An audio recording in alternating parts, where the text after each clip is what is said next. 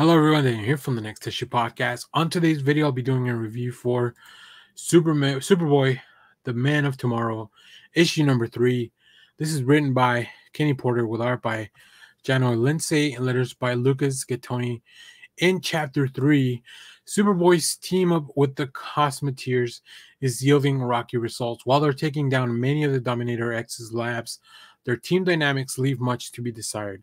Can this new quartet pull themselves together when Dominator X unleashes the most monstrous creation yet, the Hulkling Infinity? So yeah, things are getting very difficult. But before we get into that, let's take a look at just some of the preview art here, because I want to focus on how much fun I feel both Kenny Porter and Jahnoy Lindsay are having working on this series, or as they worked on this series. I love Connor. I think he's one of my favorite characters to follow along. And just the character designs, the creations. There's a few other, characters that we see in these alien worlds that I think are a lot of fun. I don't know where the collaboration, I don't know how much description Lindsay's getting from Kenny in some of these character designs. And I also just really love the approach here. Like the big arrow pointing down, and then Connor finally smashing it with this big crash sound effect, just fully utilizing that.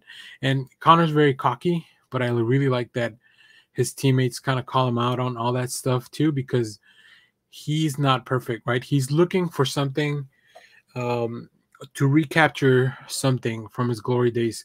He's looking to kind of become his own man, stand out from the family, and that's why he's taken off to space. He's found a new team, which hopefully, we think that may lead to somewhere good.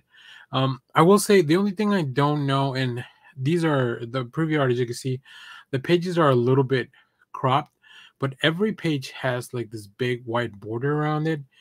I'm not a big fan of that. I prefer the art to be a lot closer to the gutters. I don't know what the design choice is here. I don't know if this is kind of a mandate. I don't know how it really works, but I mean, I just feel like we could get a little bit more art, or a little bit more of the panels, if we were to use the full page, kind of like we see here in the second page, right?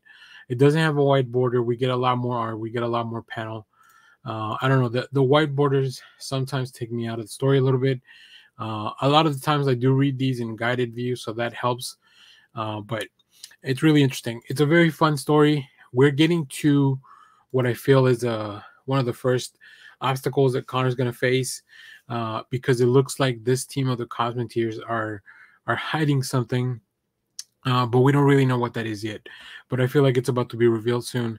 And I think Kenny and the team have really been playing this slow game, trying to build the confidence here. So yeah, Connor's a really fun character to follow along. Also, this week, this issue has 3 amazing covers. I don't know how I'm gonna pick when I get to the shop to pick it up. You'll see them at the end of the video. Let me know which one you end up picking up. So yeah, very excited for this series.